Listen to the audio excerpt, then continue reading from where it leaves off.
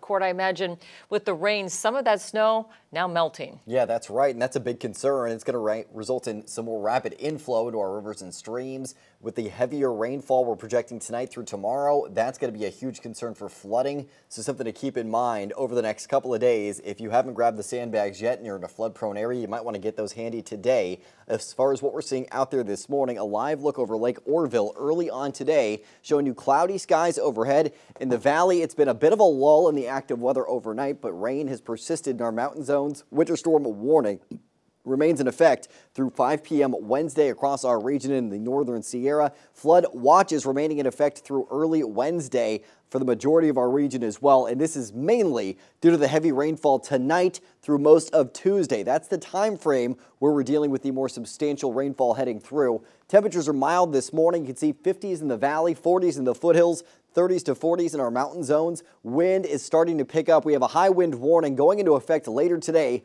lasting through Tuesday night in the valley, foothills, and northern Sierra. Right now, sustained winds 15 to 20 miles an hour out of the south. Today, we're looking at gusts in the 20 to 30 mile an hour range for most of today, getting a little stronger midday in the 30 to 35 mile an hour range, and then picking up tonight into that 40 to 45 mile an hour range. Tomorrow is when we see the winds even stronger, 40 to 50 mile an hour winds midday, 50 to 60 mile an hour winds possible in the afternoon. This is going to be a big impact, could result in power outages across our region. So something you really do need to keep in mind. Those winds are going to be a big issue for us. And then those winds subsiding and out of the north on Wednesday as this system tracks to our east. Satellite and radar showing you scattered showers mainly in our higher elevations overnight into this morning. Now we have low pressure off the coast of the Pacific Northwest that's tapping in to this substantial moisture plume. So that's starting to move inland right now, mostly on the northwest corner of the state. The threat of thunderstorms mostly from Butte County to the south throughout the day today. And here's a look at what we're projecting to see in your hyperlocal futurecast. Rain in parts of the valley, mainly Butte and Shasta County, seeing the lion's share of the rain throughout the day today. Pockets of light to moderate rain in Tehama and Glenn counties. That rain starts to become heavier tonight and through tomorrow. And get a look at this, a massive moisture plume taking hold overnight into early tomorrow.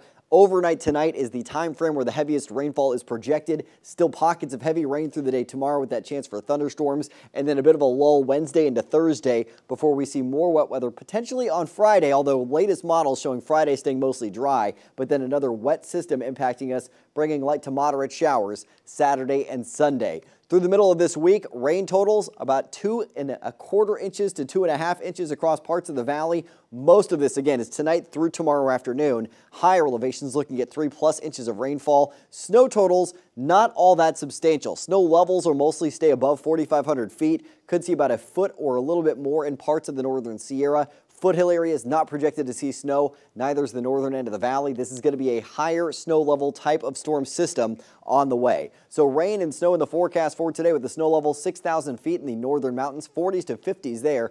40s to 50s in the Sierra and Southern Cascades for the most part. Snow level 6,500 feet today. It's also going to be very windy. Foothills, it's rain and the chance for thunderstorms with 40s to 50s. And if you're in the valley today, 50s to lower 60s. Rain, the chance for thunderstorms and gusty south winds across our region. So get ready. It is going to be a wet and windy start to your work week. Your Storm Tracker 7-day forecast for your weekend's always in view. Heavy rain and gustier winds on Tuesday. Looks like we could still see some limited showers Wednesday, although they'll fizzle out early on in the morning. We're left with a break from the rain most of Wednesday into Thursday. Another chance for showers for St. Patrick's Day Friday, and then more showers looking likely heading through your upcoming weekend. So Kelly, keep the umbrellas close by. Keep those phones charged. Power outages will be very possible with this wind event heading through over the next couple of days.